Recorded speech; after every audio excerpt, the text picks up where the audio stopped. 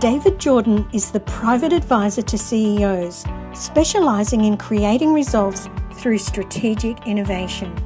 Welcome to this week's segment.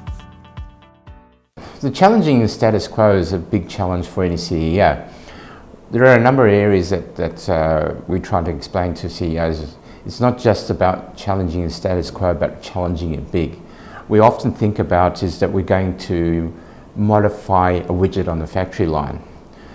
We need to be thinking about, do we actually have the factory line? I mean, really need to step back and say, I'm starting from scratch, what would I do?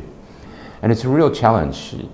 Take Microsoft. Microsoft has Microsoft Office. It's a flagship product. It brings in billions of dollars of revenue. Imagine the scenario that the CEO comes into the board and says, we're going to cannibalize our flagship product. We're going to have an internet-based office, which is not going to pull in the same revenue. But they had to do it because organizations like Google was bringing in internet-based office products. So they had to cannibalize their own business. That is big, tough decision-making that you have to do.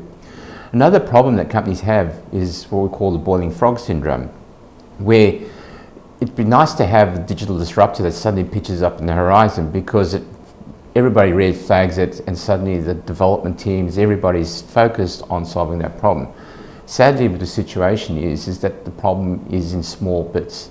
And we call it the boiling frog syndrome, because basically if you drop a frog into boiling water, it jumps out, but if you leave the frog in the water and slowly heats it up, by the time it realizes it's in danger, it's too late. And that's what a lot of companies are happening to.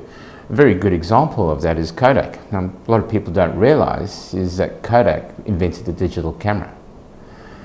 It was an unusual product, but it was the digital camera, and yet Kodak went out of business because of the digital camera. And the problem was that Kodak thought it had time to react to the digital camera industry, and they're too slow in changing, too slow in responding, and the competitors overtook them. So there's a number of areas about challenging the status quo that CEOs really need to step back and not just think about fiddling around the edges, but really wholesale, significant change about what the business is, so that you're reacting to what is going on with your competitors and how your customers changing.